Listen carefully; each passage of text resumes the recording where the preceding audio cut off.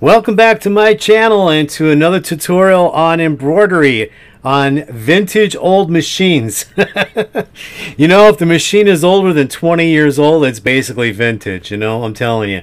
Anyway, this is going to help so many of you right now who purchase those older brother machines that do not have a USB connection, but they do have the card on the side that you use. But you have to use the PED Basic transfer box to be able to transfer the design to the embroidery machine to sew it out.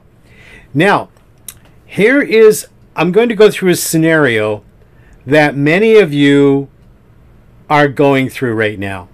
Okay? We're going to go through a little scenario.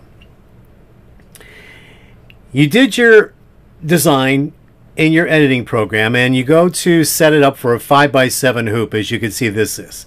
Okay, we put it for a 5x7 hoop. Okay. Now, we save the design. Then we're going to go to our PED Basic and bring the PED Basic up. Okay. Now you got your PED Basic software up and you need to transfer your design to the card and then take the card and plug it into the machine so you can embroider it out, right? Okay. So you go right here to the little file icon, you click that on, you get to your hard drive, find the design, click the design on, it pops up here. Find the file, click the file, bring it up here, and there's that design in that file. All right, then you highlight the design, and in the middle you take the little blue arrow and you transfer it over. And then you write it to the card, which is the little red arrow down here at the bottom right. Click that. It says all original card data will be deleted. Okay, so we do that. Okay. Wait for it to write. And then we take the card out of the PED Basic box. We plug it into our embroidery machine. And we go to touch the embroidery machine, and this is what happens. We get this. Are you kidding me? Are you freaking kidding me? And now you're pulling your hair out thinking, what did I do? Did I set the correct hoop in my editing software? Is it too big? What's going on? Some people, you write on the groups and people are saying, oh, reduce the size of the hoop, of your design in the hoop, this and that. And you're like, what? And it's like, oh my God, and everything's going wrong. You're getting all this advice from all these people and everything's coming out and you're just more confused and you're going crazy. You say, what did I do? I wasted my money buying this old machine and what the heck? Oh my God, and your heart is sunk because you really want to do the embroidery and you can't. And you're just you're ready to give up. Well, along comes me. I'm reading the sewing groups and I'm like, So I said, well, I just bought this older 8500D brother and sewing machine. I've got my PED Basic. I'm going to be testing it out later and doing a video.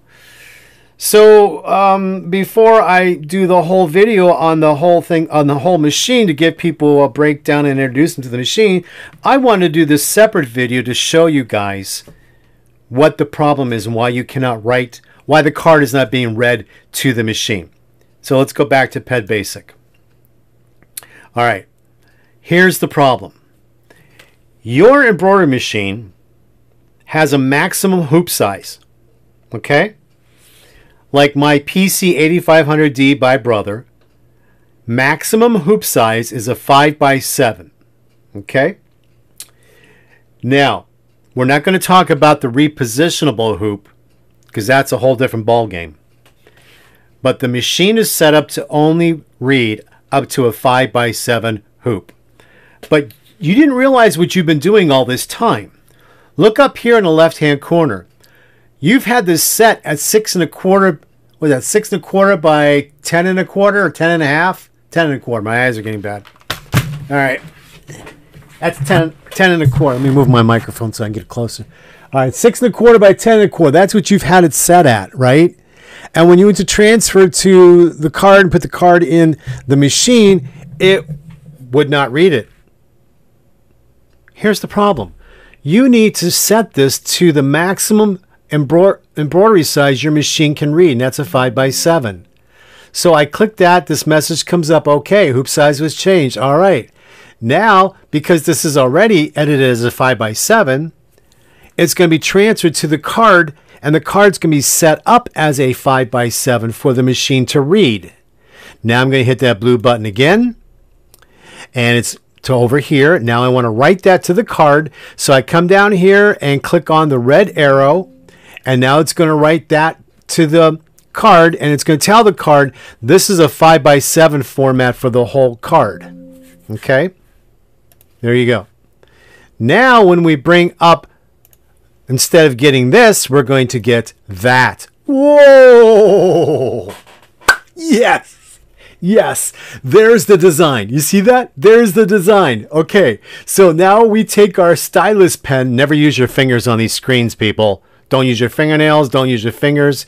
Use a stylus, okay? And if you've seen a lot of my videos, I got a stylus with a little Velcro attached to it. I got a little Velcro tab on the side of my machine so I never lose my stylus. So get in the habit of using your stylus. All right, now I'm going to click that design with my stylus, and what's going to happen? There it is. There it is.